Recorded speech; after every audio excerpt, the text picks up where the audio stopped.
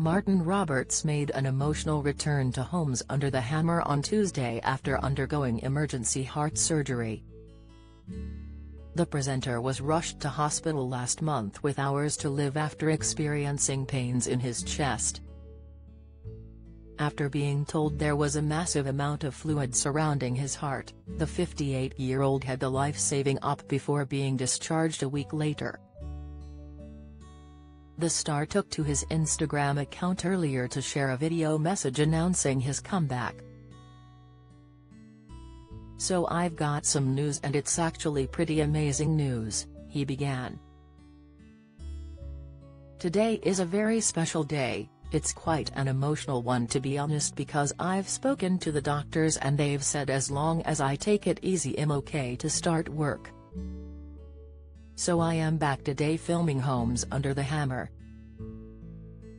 Clearly overcome with emotion, the presenter continued, "I'm in the valleys of Wales. I never thought he'd be so happy." Martin captioned his post with "It's a very special day. So I decided I should wear a very bright shirt to celebrate." The video was met with delight by his 20,000 followers, with co-presenter Lucy Alexander writing, "Lol, I never thought you'd be so happy kissing bricks.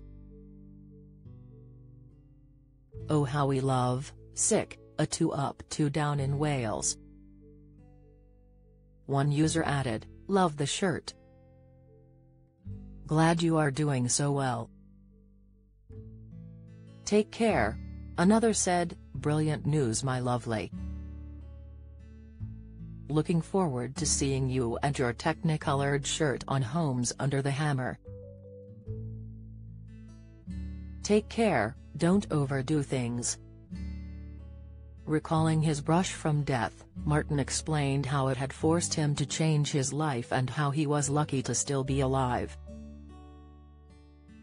Speaking to The Sun, he said, "I like being on the go. I've been presenting Homes Under the Hammer for 19 years and I'm determined to make it to 20, next May. There are still so many things I want to achieve, but I know I have to take things slowly from now on. Do you have a story to sell? Get in touch with us at webcelebs@mirror.